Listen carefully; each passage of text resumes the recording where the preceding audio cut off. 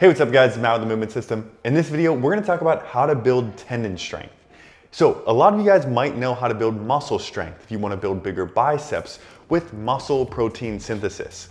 But what you might not know quite as much about is how to build your tendon strength with collagen synthesis. For the first portion of this video, we'll cover some of the research and some of the principles of training tendons and specifically building collagen synthesis. Then towards the end of the video, we'll give you some examples of commonly injured tendons and how to specifically build them with isometrics and eccentric exercises. So I want to start off with this picture of an ACL before and after a competitive soccer season.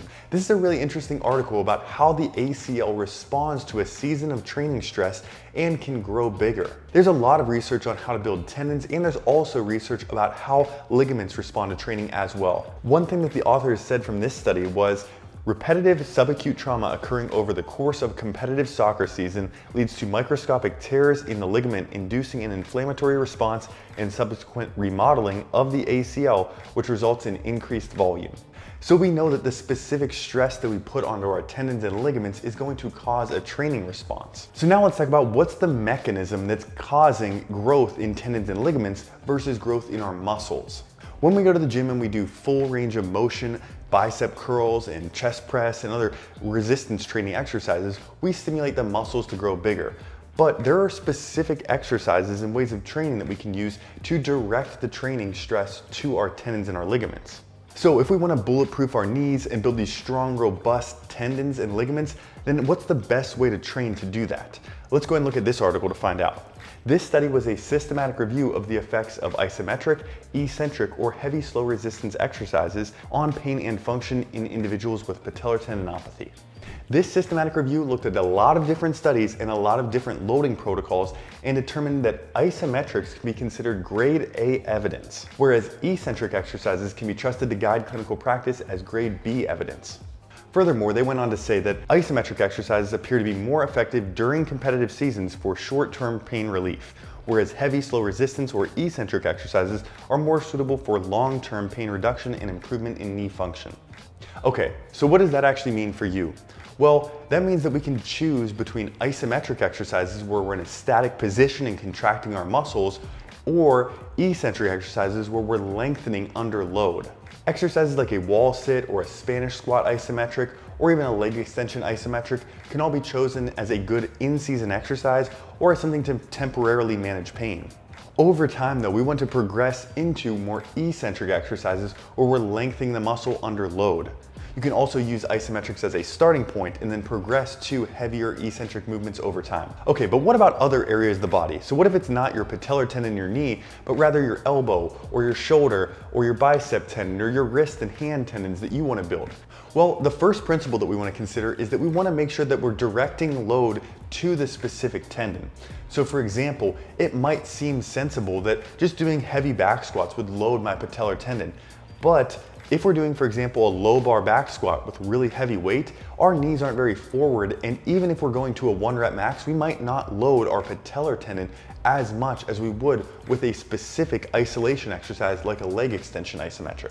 Similarly, if we want to build up the bicep tendon, we don't want to just do an exercise like a shoulder press and expect that that tendon gets directly stimulated. Instead, we want to isolate that exercise with something like a front raise. We can position ourselves to load our tendons specifically by, for example, putting our hand in a neutral position and then raising our arm forward or even slightly out in the scapular plane. By doing this, we're directing load specifically to that tendon. We can do this starting as an isometric, and then over time we can build it up to a heavy eccentric or a heavy slow resistance exercise, raising up and down. If your goal is to strengthen the tendons in your arms and your hands and your wrists for exercises like rock climbing and arm wrestling and things like that, then we could do just isometrics as grip strength, but we can even more specifically load the extensors and the flexors by doing targeted isolation exercises. This could be wrist extension isometrics. This could be pronation and supination exercises where we're holding a bar and we're giving ourselves resistance that we can barely handle on the way down and kind of assisting on the way up. Generally speaking, I would take the approach where we start with isometrics as tolerated. Maybe there's a little bit of pain with it, but we're still loading that progressively and then eventually moving on to eccentrics, which are heavy and a little bit more taxing to those tendons. Importantly, we want to make sure that these exercises are really heavy and challenging and reaching really strong muscular contractions. Oftentimes, it requires going to at least 70% of your maximum contractile strength, and if you already have pretty healthy tendons, you might even need to go towards 90% to further build tendon strength. This means that if it's an exercise that you can do for 15 or 20 or more reps, that might just be okay as a starting point, but it's probably not the best scenario for continuing to build tendon strength.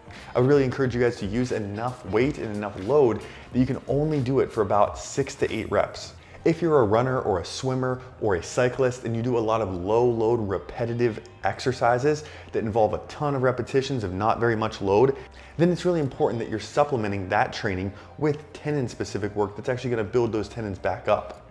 For runners, that often comes in the form of calf raises. Again, trying to make these challenging, you can start with isometrics and heavy holds and then build up to full repetitions on one leg.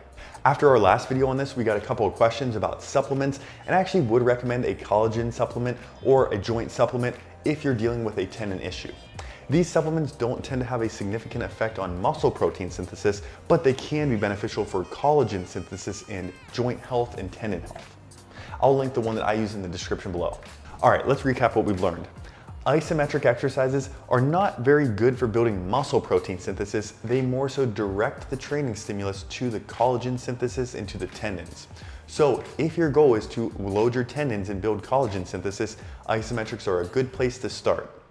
Over time, you want to build up from that isometric to a heavy resistance exercise that includes a concentric and an eccentric component, maybe even some eccentric overload where that lowering phase is extra heavy. At this point, you're going to get a combination of muscle protein synthesis and collagen synthesis to strengthen that tendon and the muscles surrounding that area. If there's a specific tendon that you're working on building up, go ahead and let me know in the comments below, and if there's any specific exercises I can recommend to you, I'll try to do that. Hopefully this video was helpful for you. If it was, go ahead and smash that like button, subscribe so you don't miss any future videos, and I'll catch you in the next one.